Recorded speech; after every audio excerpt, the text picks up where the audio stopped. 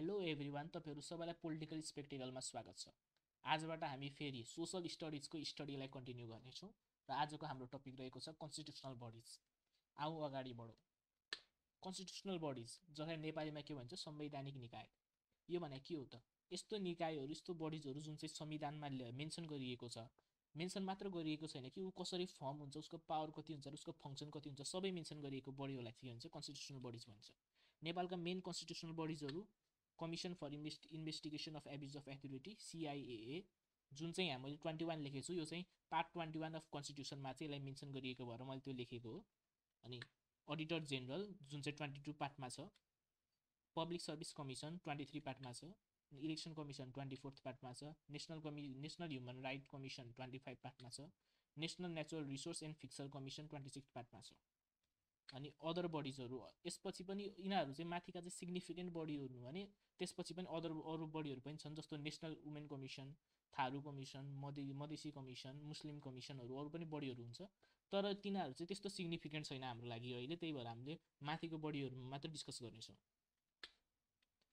मेम्बरहरू, यस्तो कमिसनहरूमा कति कति मेम्बर हुन्छन् होइन, उनीहरू पोस्ट कस्तो कस्तो हुन्छ, नाम के हुन्छ पोस्टहरूको, यसको बारेमा हामीले अब हेर्नेछौँ है। कमन सबैको कमन भएर चाहिँ मैले मेम्बरहरूलाई पहिला लिस्ट गरेको हो। यहाँ चाहिँ हामीले कमन ट्रेन्ड देख्न सक्छौँ राम्रोसित हेर्नुभयो भने।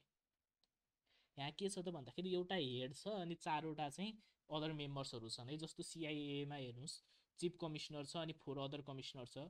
अडिटर जेनरल खास भन्दाखेरि अडिटर जेनरल चाहिँ एउटा मात्र हुन्छ, तर अफिस अफ अडिटर जेनरलमा चाहिँ के हुन्छ त, एउटा अडिटर जेनरल र 4वटा डिप्युटी अडिटर जेनरल हुन्छ है। तर यहाँ चाहिँ अडिटर जेनरल मात्र लेखेको भएर मैले एउटा मात्र राखेको हो। अनि PSCमा चेयरम्यान एन्ड 4 अदर मेम्बर्स छन्। इलेक्सन कमिसनमा के छ, chief election commissioner and 4 other election commissioner छ। NHRCमा के छ त, चेयरम्यान एन्ड 4 अदर मेम्बर्स छन्। NNRFCमा के छ, chairman and maximum 4 other members छन्। यसपछि आउँछ अपोइन्टमेन्ट। यिनीहरूलाई कसरी अपोइन्ट गरिन्छ भनेर यो बेलामा चाहिँ हामीले मेन एउटा भेरी इम्पोर्टेन्ट काउन्सिलको बारेमा कुरा गर्नुपर्छ, कन्स्टिट्युसनल काउन्सिल है। यो भनेको चाहिँ एकदम इम्पोर्टेन्ट काउन्सिल हो। अनि यसको बारेमा मैले अघिल्ला भिडियोहरूमा पनि धेरैचोटि कुरा गरिसकेको छु। यसको चेयरम्यान भनेको प्राइम मिनिस्टर हुन्छ, यसमा चिफ जस्टिस हुन्छ, speaker of house of representative हुन्छ, चेयरम्यान अफ नेसनल एसेम्ब्ली हुन्छ, leader of opposition party in house of representative हुन्छ, अनि deputy speaker of house of representative पनि हुन्छ है। यिनीहरू सबैको रिकमेन्डेसनमा चाहिँ के हुन्छ त, प्रेसिडेन्टले चाहिँ यी कन्स्टिट्युसनल बडिजहरूको चाहिँ मेम्बरहरूलाई अपोइन्ट गर्ने हो for the 10 year of 6 years है, 6 वर्षको लागि। अब क्वालिफिकेसन हेरौँ है त। अब यिनीहरूको क्वालिफिकेसनमा पनि हामीले कमन कुराहरू लेख्न पाउने, सबै कमन भएको भएर चाहिँ मैले यिनीहरूलाई हुन्छ नि छुट्टै सेपरेट गरेँ भने त्यो बढी पढ्न पर्ने हुन्छ। तर कमन कुरा भइसकेपछि मैले क्वालिफिकेसन भनेर सबको कमनमा मैले लेखिदिएको छु है। कमन के छ भनेर मैले लेखिदिएको छु। Should not be the member of any political party at the time of appointment. ऊ एपोइन्ट हुने बेलामा, यो कन्स्टिट्युसनल बडिजहरूमा एपोइन्ट हुने बेलामा चाहिँ कुनै पनि पोलिटिकल पार्टीमा चाहिँ हुनु हुँदैन, उसको मेम्बरसिप हुनु हुँदैन उसित कुनै पनि पोलिटिकल पार्टीको। अनि must be at least 45 years old, उसको मिनिमम एज 45 years हुनुपर्छ। अनि must be are high moral character, यो त भइहाल्यो है। अनि should be graduated from any university recognise by government of Nepal भनेको नेपालको गभर्मेन्टले रिकगनाइज गरेको, मान्यता दिएको युनिभर्सिटीहरूबाट चाहिँ ग्रेजुएसन कम्प्लिट गरेको हुनुपर्छ। अनि have at least 20 years of experience in the field of भनेको यो चाहिँ सबै अलिक कमन छ सबैमा। अनि फिल्डहरू चाहिँ डिफ्रेन्ट छ है। CIAहरूमा एकाउन्टिङ, ल, इन्जिनियरिङ, रिसर्चहरू जेमा भए पनि हुन्छ। अनि अडिटर जेनरलको लागि एकाउन्टिङमा चाहियो।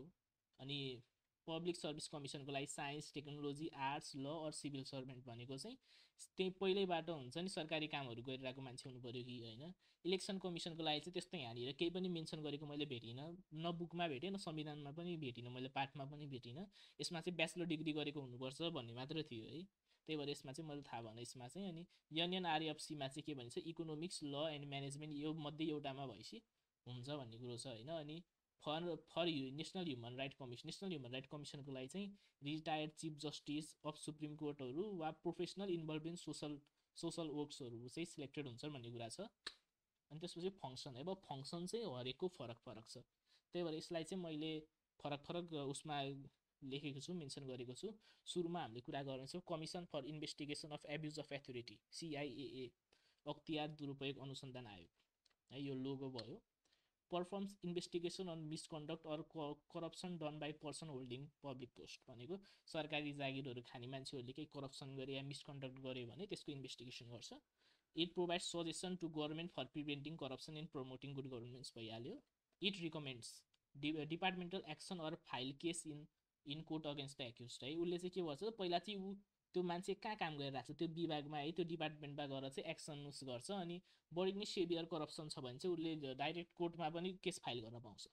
यो सिआइएको भयो। अब अडिटर जेनरल महालेखा परीक्षक, अब यसको काम चाहिँ के हुन्छ त भन्दा यसले चाहिँ के गर्छ अडिटिङ गर्छ कि एकाउन्टहरू हेर्ने हो कि खास भन्दाखेरि federal legislature office of president vice president होइन गभर्मेन्टहरू court constitutional body Nepal army सबै सरकारी निकायहरूको यसले चाहिँ के गर्छ त अरू एकाउन्ट्सहरू हेर्छ होइन।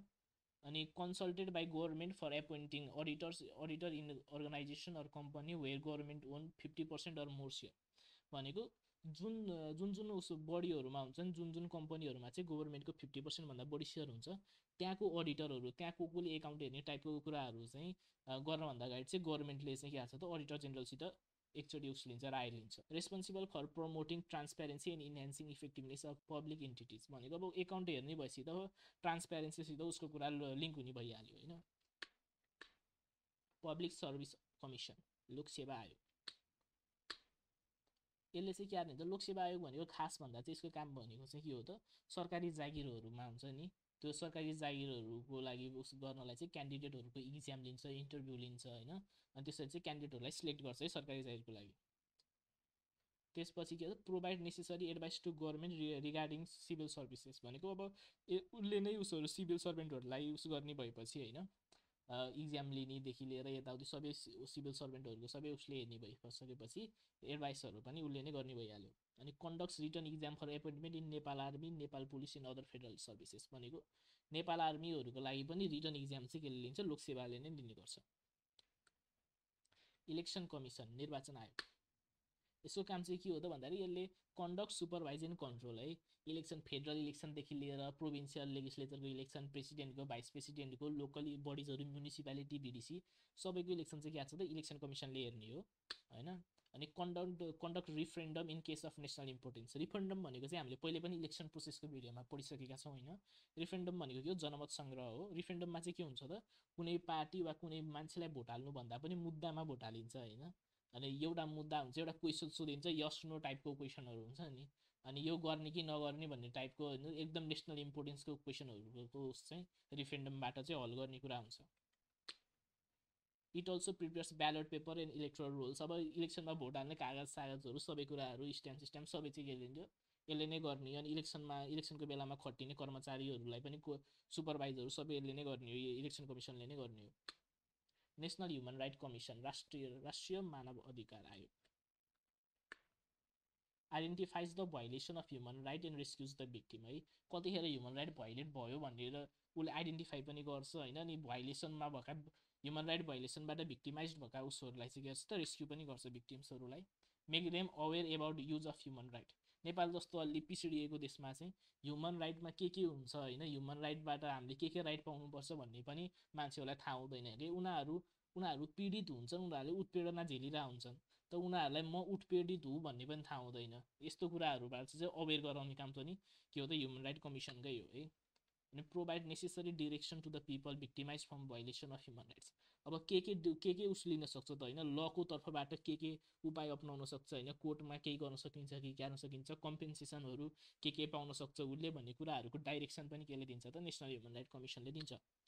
National natural resources and fiscal commission राष्ट्रिय प्राकृतिक स्रोत तथा वित्तीय आयोग manages distribution of revenue among the federal and provincial and local governments होइन त्यो अब रेभेन्यूहरू राजस्वहरू कसरी बाँड्ने होइन कति पर्सेन्ट अब हुन्छ नि अब ट्याक्सहरूबाट आउने पैसाहरू कति पर्सेन्ट चाहिँ फेडरलले राख्ने सङ्घीय सरकारले राख्ने कति प्रोभिन्सियल प्रदेश सरकारले राख्ने कति चाहिँ लोकललाई दिने टाइपको कुराहरू चाहिँ यसले म्यानेज गर्छ होइन।